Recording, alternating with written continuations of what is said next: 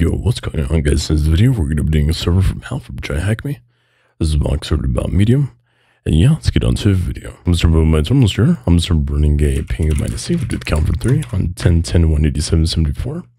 Does it seem like we're able to ping the IP address? Some server MM scan. So do -C for default scripts, -v configuration, we'll scan ports on the IP. Doing this, I'll do -v verbose. Look at the ports, it does seem like we do have a lot of ports open. By default, I'm going to start by visiting port 80 and see if we can visit port 80. So it doesn't seem like we're able to visit port 80. Just to confirm, since we're not able to tell through the mmap scan, I'm actually going to just run an mmap. We'll scan the port on port 80 on 10.10.87.74. We do have port open for HTTP. I'm also going to do this for port 443. I also do have open for HTTPS. So it doesn't seem like HTTP. Doesn't seem like we're able to visit that. HTTPS 10.10.187.74 is not available, right?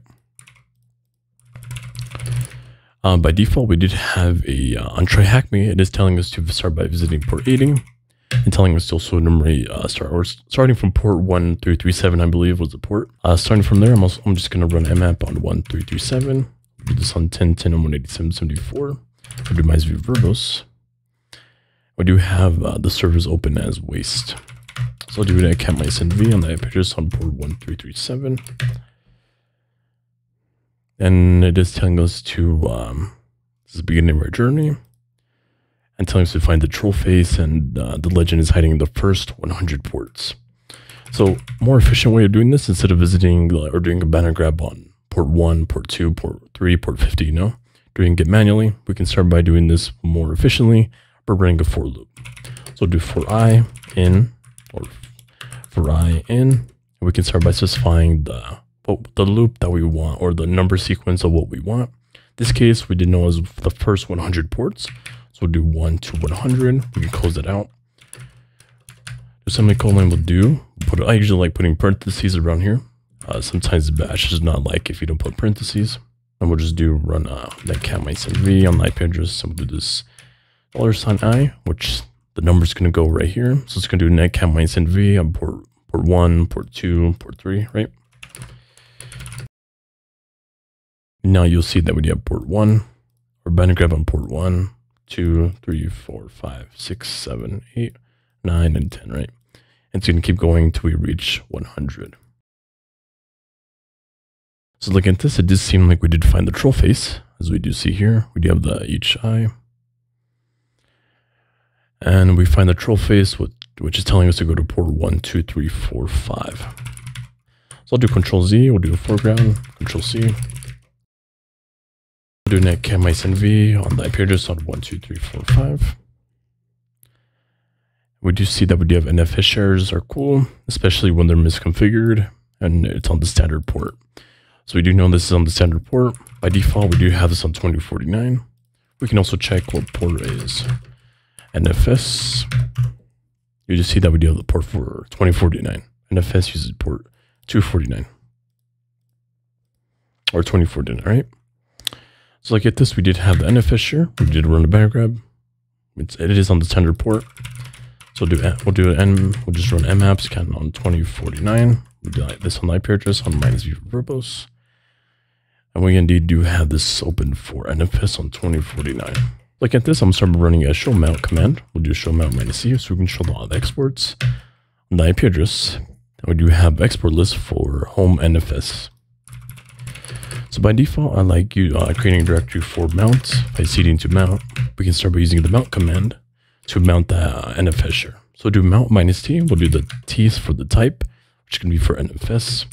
We'll enter the IP address, which we do have under here. 10.10.187.74. So 10.10.187.74. In this case, we did have this under /home NFS. We can specify a mount point. If we didn't look back, we can look back into mount, which is basically just this directory, right? We can cd back, cd to mount. And now we do have this backup.zip. So I'm going to unzip into this backup.zip. It does require a password here, so I'm start using fcrackzip. We'll do -u, -d, we'll do -p, User share war list rockq.txt. Do the backup.zip. We did find the password here. So I'm just going to unzip and backup.zip. And we cannot create a home directory. So doing this when usually by default, we can't do it under the directory that we did mount it on. So I just copy that backup.zip into that server directory. Now we can unzip that backup.zip, put the password in, and that creates that home directory for us. So we can cd into home, Hades, we have .sh. Now we do have this hit.txt, this flag.txt. Also do have a host name under here, which should be under this .pub. The host name is for hell, and also the username as Hades, right? User as Hades. We do have this private key under here. So looking at this hint, I'm gonna cat this hint. I'm guessing we do need to find the port for SSH since we do have the private key and also the public key that we can use. We do know the user, which is going to be for Hades. So looking back, I'm just going to go to 4. We'll do 4i. We'll do 4i. In this case, we did have from 2500 to 4500. Let's just say that. So we'll do SSH. In this case, we're going to be looping through the sequence 2500 to 4500. So do for Hades, which we do have the user. We did have the IP address here. 10.10.187.74. We'll do -i for ID underscore SA. We'll specify -p for $i. I'm putting this under the -p for $i since we're going to be looping through the port numbers, right? Do semicolon for done. We'll just put a .sh. We'll just put a parentheses there. So now we do see that we do have the 2500, 2501, 2503, and it's going to be looping till it does get we do have the right port with that private key that we did use. So after a while, we do have a port that's SSH that is running on 3333. So I'm just going to do yes. Doing this, we are in a restricted shell, I believe. We do have RB, so I'm just going to go to GTFO bins. IRB. We can use RB, so I'm just going to do RB. It seems like we can execute a bin/bash. I'm just going to copy and paste this in here. Do ID. And then we're under Hades. So I'm starting doing some manual information under, we'll just go under /var. We're going to www. We don't have a www. I'm going to go under /backups. Nothing under backups. We'll go under /opt. Nothing under /opt either. We do have other users here for NFS, which is the mounts that we did have. Should have that backup.zip. We do have this Ubuntu user. There's .sh. We have Vagrant. We have his .sh. We can't cd into his .sh.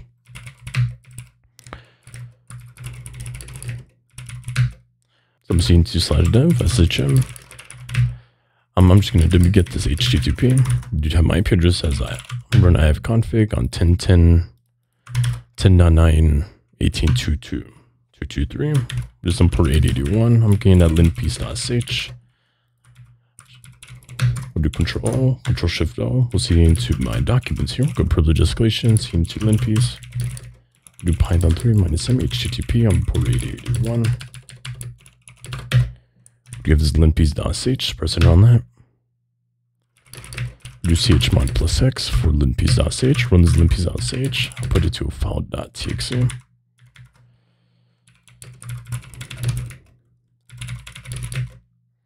So linpiece.sh, I'll put it to file.txt. Doing this, we can wait for linpiece to run, and we'll see what we get. So after a while, we do have this file.txt, so I'm just gonna move into file.txt.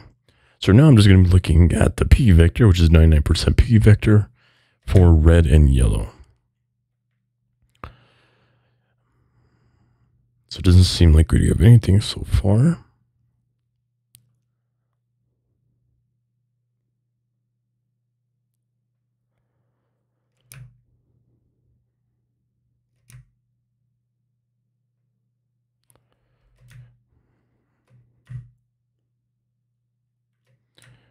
We don't have any SUID.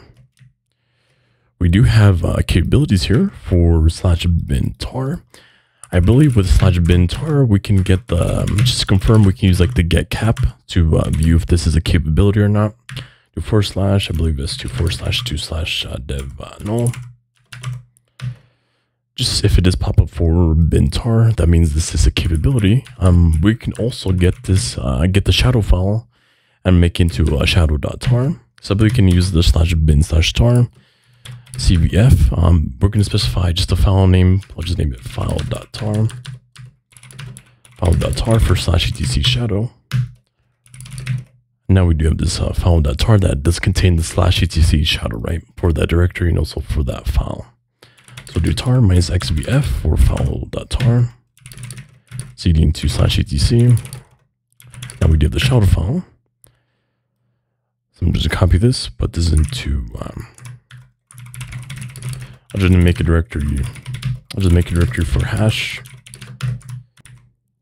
C into hash. V into hash.txt. Put this in here.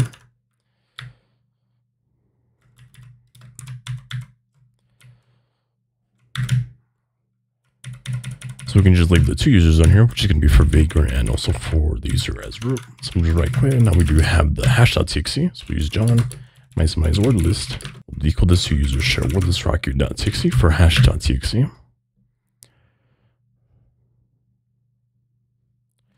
So we get John minus show for hash.txt. And we do have the root password for trust no one. So I'm going to switch user to root. To the password. Just minus cater root.txt. We'll get this from the video. Don't forget to like and subscribe. And I'll catch you guys in the next one.